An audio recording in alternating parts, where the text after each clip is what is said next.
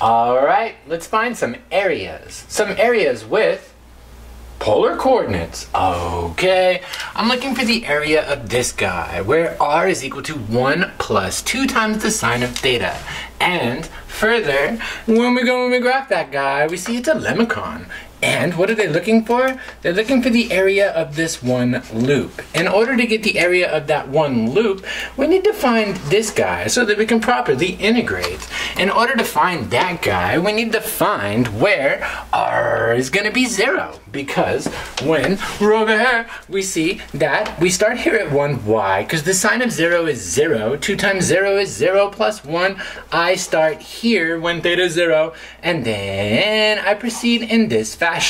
Up to here, when pi over 2, the sine is 1. And then 2 times 1 is 2 plus 1, that should be a 3. T, and then we keep on keeping on until it doubles back upon itself. Now, in order to find that point, I need to solve this guy. So I see the sine of theta is equal to a minus 1/2. So then I have to look to see where the sine is, a minus 1/2.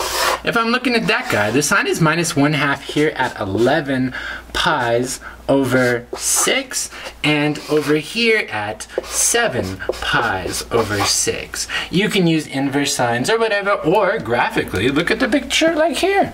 Alright, so now, so freaking hot. And then, yeah! Now I know that my area is gonna be the integral from a to b, and then that's 1/2 times f of theta. The dang thing is squared d theta. That's the, form for area for polar. And then I'm going to go and I'm going to plug all that stuff in there. So my area is going to be from down here, say, 7 pi's over 6. That's when it approaches here, boom, and then whoop-de-whoop.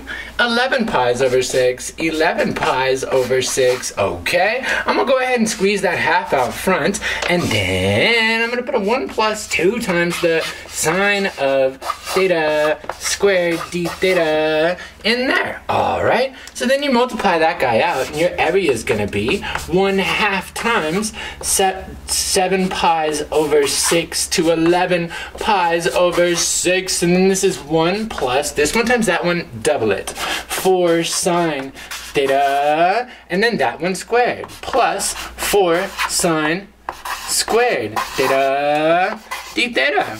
Now, from here, you take it. But remember that the sine squared theta has a reduction formula, 1 minus the cosine of 2 theta all over 2. And you're going to want to plug that in there so that you can integrate that right there. And whew, I'm done right here.